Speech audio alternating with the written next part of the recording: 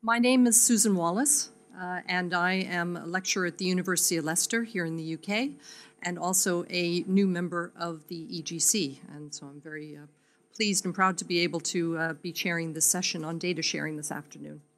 As Rory so rightly said in the previous session, this is a resource that is being used to be used, which gets into the issues surrounding data sharing. I've had the privilege of working with all three of our panel members, and so I'm very much looking forward to hearing their talks. So Jane, would you like to start? Thank you.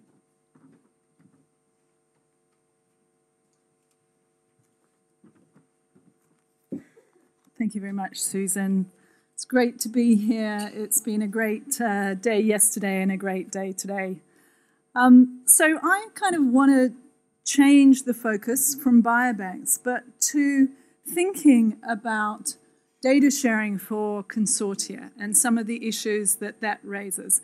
Because in many ways, biobanks are another infrastructure that needs to be linked up.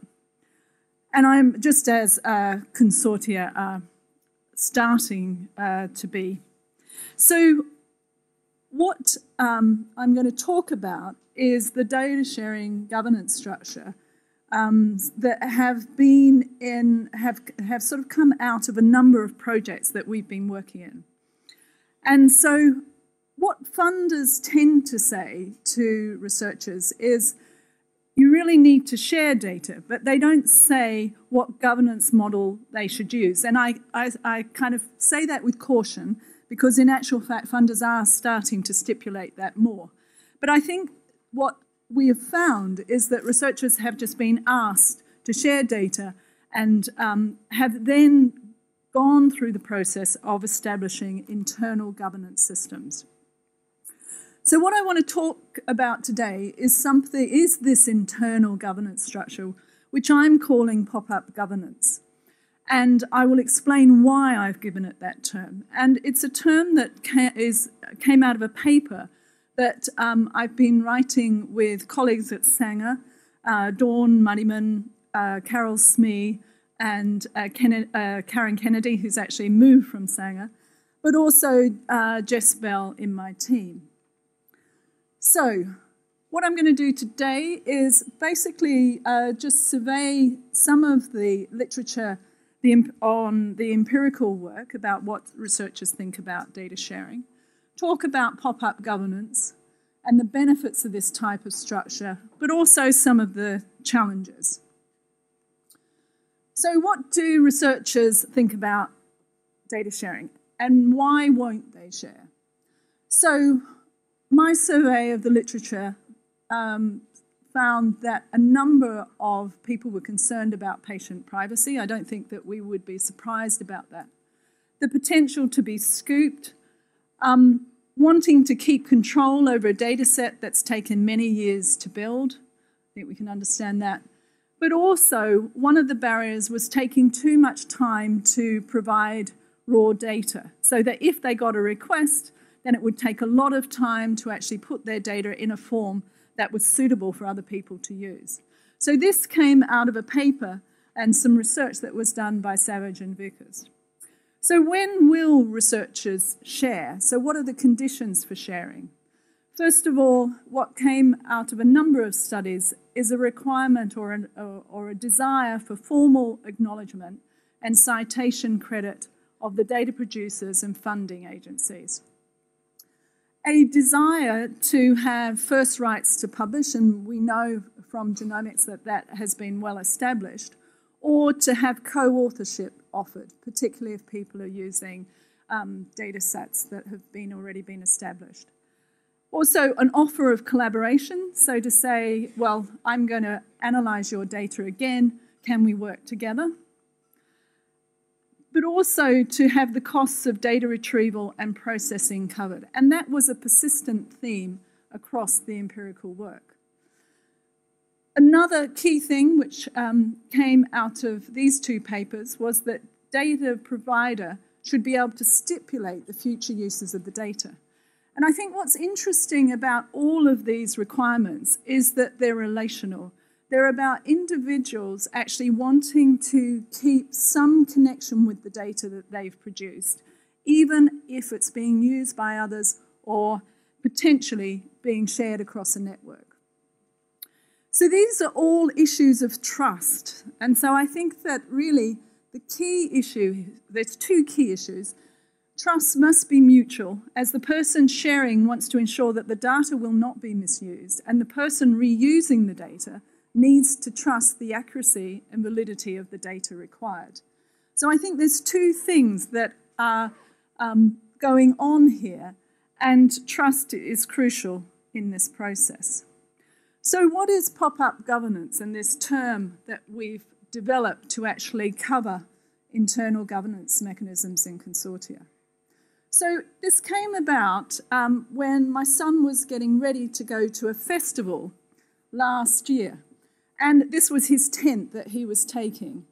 And he was saying, well, I'm going to the festival, I'm taking this, and what I will do is pop it up when I get there. So it started me thinking about actual governance mechanisms, and I was writing this paper with my colleagues at the time. And so what you end up with is a tent that you can sleep in, but it started off as something very small, round, and easy to carry around, easy to put up. For some people, their pop-up tent looks a bit like this. So that really depends what project that you're actually involved in. So what is pop-up governance, if we use that kind of analogy of a tent? So it is a governance structure for research consortia that are multidisciplinary, and we all know what they're like.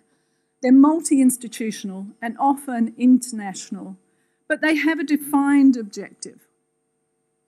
And pop-up governance provides a governance structure to deal with the management of project deliverables, but also the potentially contentious issues, such as sharing data, publication, how to deal with reconsenting, different uses of the data. And what it does is facilitates, and I question whether efficiency, but it facilitates transparency and accountability. So why is it pop-up? First of all, like the tent, it can be put up quickly. It exists for a specific period of time, just the time that it's needed. So it can be dismantled easily when it's no longer required. It's designed for optimum productivity. So really, at a point when a project's really trying to meet deliverables, usually has very tight deadlines and things that need to be done sequentially. It's tailored for specific project needs. So your governance structure and what you actually put in it can actually change depending on the project. And what it does is provide a mechanism so that the project is accountable to external bodies such as funders, but also for the different institutions who are actually taking the legal responsibility of the research. So is this just good project management? Well, I would say no, it's not just project management. It's actually a new form of network governance. And the reason why is because it has a common purpose so that individuals actually come together. And my experience of working with these large projects is that people actually promote the objectives of the group, and that actually becomes a priority over their own interests. Not always, but quite often. Also, it requires interdependency so that the team goals and the priorities can only be achieved by people working together, and there's a potential for reputational harm. So if you don't do your bit at the right time, then it means other people can't do their piece of work. And so potentially when you have a sequencing pipeline, for instance, if you have someone who doesn't do their bit, then they actually have to face everybody else and say why they haven't. So it's the group actually working together. It's not somebody actually dictating what should happen. So I think that actually makes it quite different from project management. Also, I think you have a number of formal committee structures that actually come into play to allow the various things that need to be done to enable the research to happen. And so that makes it quite different as well. And people will play different roles in that committee structure. But most importantly, pop-up governance can't exist without an external regulatory environment to plug into. And so I'm going to talk a little bit more about that. So, and I'm sorry that you probably about this, but it's the way it is. So this is UK 10K. And so this was taken from a paper, but it actually shows, and I suggest you do have a look at the paper, is it actually shows the complexity of what happens in a project. So you've got to know, you've got to make sure that you've liaised with Research Ethics Committee to get approvals. You've got to actually make sure that you have collected data and the data has been brought together in a way that can be used. And then you've also got to set in place systems for people to have access to that data. So what are the governance components of pop-up governance? This is a bit like a smorgasbord, really, because there are some groups that have some of those elements and others that kind of don't. So, for instance, some groups will have, all groups have a management board. There's no doubt about that. All groups have work packages, and some may have a general assembly, depending on the project. The really big ones, for instance, the Innovative Medicines Initiative, do have a general assembly, and a lot of that's actually stipulated by the funders. Invariably, projects may have a scientific advisory board. Usually they do. But the thing that they don't always have is an ethics and governance body. So that may be more that they have experts who are a part of that. Usually, they do have a data access committee. Now, all of those bodies and have different regulatory background to them. What holds this all together is that there is a project contract so that people, the institutions have already come together to agree to share data and to support their researchers. There may be, and the management board usually is hierarchical, and the PIs then dictate or encourage or cajole people to actually do their bit of the research. The Data Access Committee can be independent, but it also may have members from the consortium, and that is very important. But what's key to this whole process is that it very much depends on trust, very much depends on individuals working together for this common aim. So this is an example of ICGC, and it shows their setup for their data sharing. So ICGC, as many of you will know, is actually an international network, and what it does is have quite an elaborate system of data access and approvals. Now, not all big projects are as complicated or have as many processes as this, but this is a very successful model, and I think that it actually is able to take on a lot of different projects. So let's think a little bit about this regulatory landscape that these internal pop-up governance systems sit within. So the external landscape consists of research ethics committees, the Human Tissue Authority for the UK, information commissioners' offices or data protection authorities. And it's only because they exist that this structure can actually function.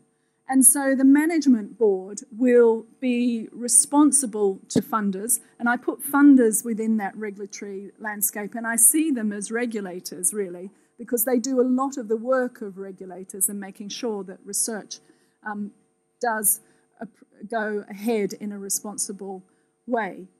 So all of those bodies actually help to provide the backdrop for the pop-up governance. So what are the benefits of this type of structure? Well, firstly, I think it provides a cocoon for research.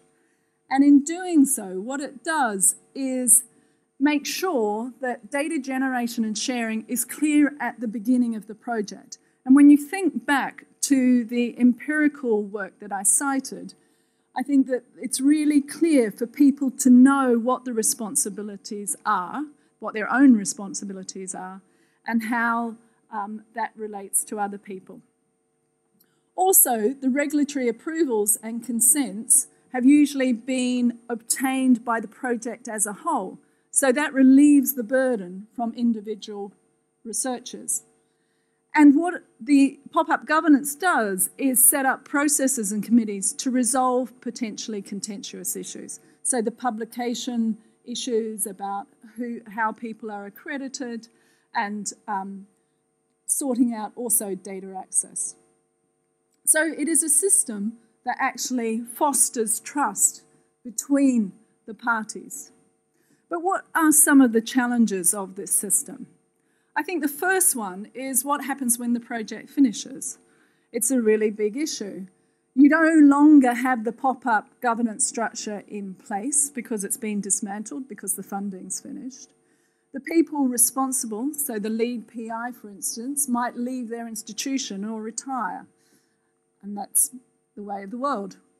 It's also not always clear where the data should be deposited at the end of the project. Or is it in a form that can be useful for others? And that opens up a whole discussion about data standardization and quality, which I'm hoping Paul can address. So is this system inefficient? If we have a series of data access committees, are we actually going to get to a point where we get to gridlock? Now, in a recent paper, this was the statistics on people who were surveyed who were actually talking about whether they could access data or not. As you can see, they rarely accessed data that was actually behind closed doors. So this was people who were surveyed in genomics, and what they tended to do was look at publicly available data.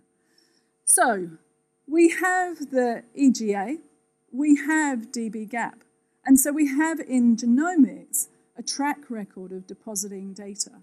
Now the issues are that this data is probably data which can be put together in a way that more complex data can't be, and it can be put together in a way that can be made available to others. So there are arguments that in actual fact, with managed access, what we are doing is putting the majority of the funding into managed access projects, but in actual fact, more people are accessing open access data. And this is just talking about sequence data. So I think that needs to be on the table. I think the other issue is in this model, where are the participants? And while the projects that I'm working with really sort of have some kind of lay representation, I personally don't think I've really come to grips with how we engage participants in the projects we're involved in and what the benefits are.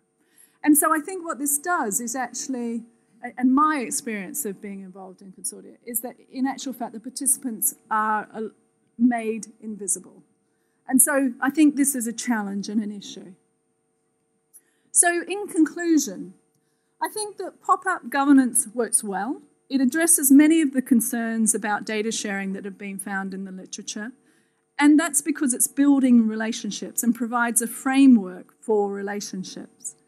There are real issues about sustainability, what happens when a project finishes, And also, how do we, if the data protection regulations are passed, what structures do we set up to inform participants about how their data is being used? So I know that we have a lot of systems that are starting to get traction, such as GRIF, which actually is an identifier for biobanks, the ORCID ID, which enables researchers to record their publications, but also potentially use that as a passport for data sharing. We also have things like dynamic consent and the Estonian portal. So these things are starting to come into play. But I still think we have an issue about the structures that we build to actually share data between consortia. And so I'm wondering if we should start to look at mutual recognition. And I'm hoping that Bartha will be able to sort of enlighten us with some of the work that's being done in Global Alliance. But I still think there is some way to go to actually making very good use of the data that's being generated by consortia. Thank you.